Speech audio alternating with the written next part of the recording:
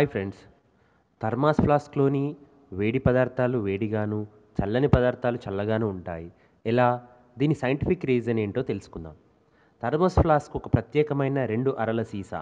ఇందులో coffee, tea వంటి వేడి పానీయాలు వేడిగాను, ఐసు, చల్లని నీళ్లు మొదలగు పదార్థాలు చల్లగాను ఉంటాయి. దీనిని 1892లో సర్ జేమ్స్ డేవ్స్ కనుక్కున్నారు.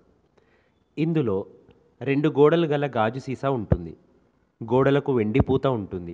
2 గోడల మధ్య ఉన్న గాలిని వాక్యూమ్ పంపు ద్వారా బయటకు లాగి సీలు వేస్తారు. తద్వారా ఈ గాజు సీసాను లోహపు డబ్బాలో పెడతారు. మూతికి బిరడా మూత పెడతారు. సాధారణంగా వేడిగా ఉన్న పదార్థం లేదా వస్తువు చుట్టుపక్కల వస్తువులకు తాకడం వలన వేడి కోల్పోతుంది. అదేవిధంగా చల్లని వస్తువులు చుట్టూ ఉన్న వేడిని గ్రహించి వేడెక్కుతాయి. సీసాలోంచి వేడిమిని బయటకు పోనీయకుండా లేక బయట వేడిని లోపలకు రానీయకుండా ఉండడమే థర్మోస్ ఫ్లాస్క్ పని. ఉష్ణము ఒక ప్రదేశం నుండి 3 పద్ధతుల ద్వారా మరో ప్రదేశానికి చేరుతుంది.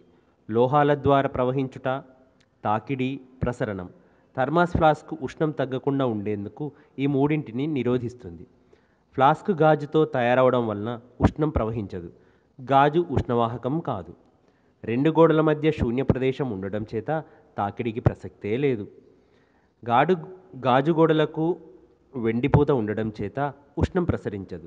ఫలితంగా థర్మాస్ ఫ్లాస్క్లో ఉంచిన వేడి పదార్థాలు చల్లబడవు, చల్లని పదార్థాలు వేడెక్కవు. ఇది ఫ్రెండ్స్, థర్మాస్ ఫ్లాస్క్లో వేడి పదార్థాలు వేడిగాను, చల్లని పదార్థాలు చల్లగాను ఉండడానికి గల సైంటిఫిక్ రీజన్. ఓకే, మరొక ఇంట్రెస్ట్ టాపిక్తో మరొక వీడియోలో కలుసుకుందాం. ఈ వీడియో మీకు నచ్చినట్లయితే సబ్స్క్రైబ్ చేసుకోండి, షేర్ చేయండి. Bye bye.